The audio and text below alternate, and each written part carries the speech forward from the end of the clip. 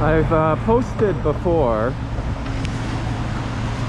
on these yellow rubberized sort of tiles that are put into a lot of the sidewalks here in Seoul. Now they're quite clever. They're for blind people, and the ones that protrude with sort of a circle shape, that indicates a stop. It's like a braille system. And the ones with sort of an elongated,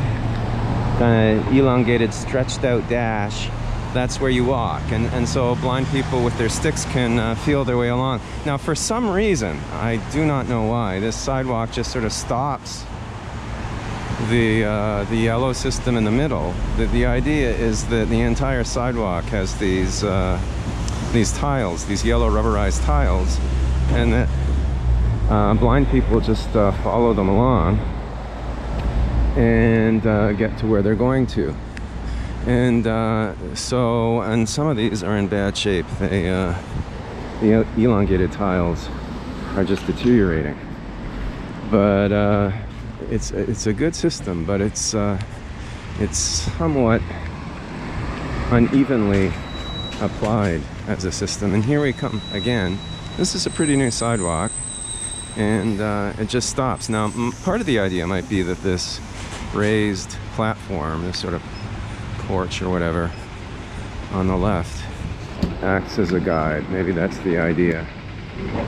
They wanted to save yellow tile a little bit. As we come to the end of the block, we'll find that again the yellow tiles appear. They also serve another useful function, which they help prevent slip and falls just at corners as people are waiting to cross. Sidewalks have improved in Korea. They used to be very uneven, which was bad on my knees.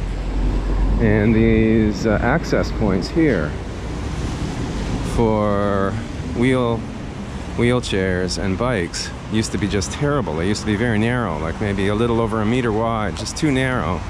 And some of them still have this sort of bumpy ridge, which can be a problem depending on how you're getting around.